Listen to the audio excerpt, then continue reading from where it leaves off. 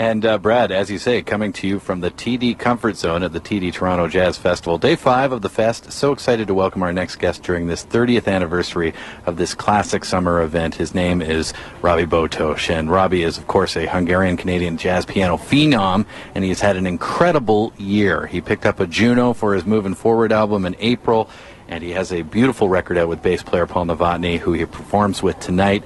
Robi's also part of the Oscar Peterson tribute, Oscar with Love, a big year with that as well. He starts a 6-concert run at the Jazz Bistro tonight, and Robi Botos, welcome to Jazz FM91 once again. Thank you for having me. Great to be here. Now, I have to say, that intro was fun to put together.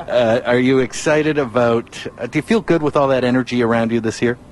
Yes, this is just, I mean, it's really, really great to have recognition with some of these awards and just making great music and being involved in great projects like Oscar with Love. It's just really a blessing. You were certainly seemed emotional at Juno night, and I wonder what getting that statue meant to you personally after a long run, and I think everybody believed it was well-deserved. Well, you know, I mean, it's hard to put it in words, but I mean, as far as music in Canada goes, that's pretty much the most prestigious award you can get, and we put so much work and soul and heart in moving forward the recording that it was just a really great, you know, payback in a way. Let's talk about these projects. I mean, we look at these next 3 nights at the Jazz Bistro. It's sort of a different act on each night. What do you look for in projects these days? Well, you know, I mean, I'm trying to, you know, push for my original music and have that.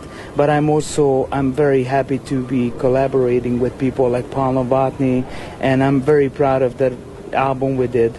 Look Ahead, because it has a lot of different type of things what we normally do, very mellow and some high energy stuff, but mostly an intimate kind of sound with some beautiful old standards and some original music.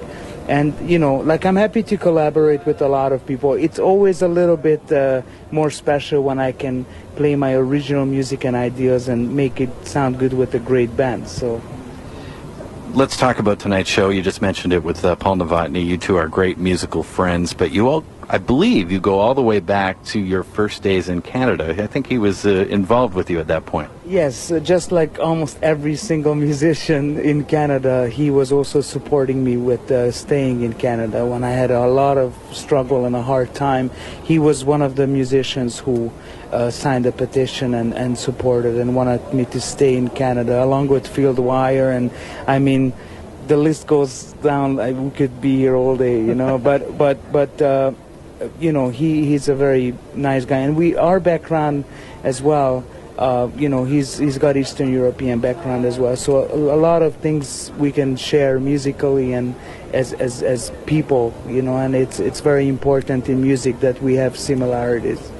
What a wonderful bond. You are listening to Jazz FM 91 live from the TD Comfort Zone at the TD Toronto Jazz Festival. My name is Mark Wigmore. My guest is Robi Botos. She plays the first of 6 performances tonight at the Jazz Bistro. Ilario Duran works with you tomorrow night. How does that work out musically? How are you going to work that out on stage? Oh, you know what? It's awesome, and I have no idea how we're going to work it out, but it's always magical. We have plans of what tunes you want to do, but, you know, I'm not very much of a sound check and rehearsal guy, you know. I mean, I do it to make the thing sound good, but I really, like, my biggest love goes for, you know, being in the moment, and so we have plans, and then we change the plans, and it's always beautiful with Hilary. And I mean I look up to Hilary as a legend, not only here in Toronto, but like all over the world. People, you know, associate him with some of the greatest Cuban musicians. You know, he's just an amazing musician, and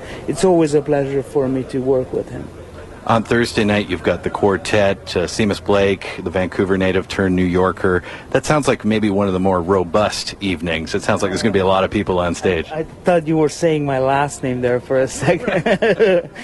You actually got it right. Did I? Yes, you did. Thank goodness. It's Botos, people. It's Botos. So, with Seamus, I mean, again, I could say that he's, you know, one of my favorite musicians out there, and he's just great, and I'm very looking forward to have him. Also have Mark McLean on drums and Paul Novotny on bass for the third night. So I'm very excited, and we're gonna try out some new tunes. And on top of that, I'm doing a gig in Montreal at Upstairs, where I'm gonna have Larnell Lewis and Mike Downs and Seamus. And just wanted to spread the word that we're gonna go into the studio in Montreal and record some new music for all the people. So, I got Botos right. You got Seamus right. So at this point, do you look to take the career bigger? Do you set your sights on the international audience? How, I mean, so to speak, how are you moving forward? Well, needless to say that. Music industry is at a very interesting place right now. There's some great sides to the internet, so it's great to be out there and push your music, and it's easier than ever. But you still need the old school approach, where you need those people behind you, and I have a good team with A440 and Universal, who's been supporting.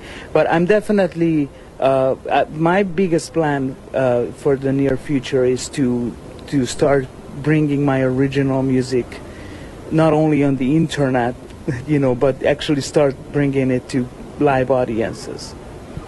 We can't wait, and of course I'm sure there'll be another record coming down the pipe. And Robi Botos, thank you for taking a few minutes. Thank you so much for having me, and thanks Jazz FM for making the city better.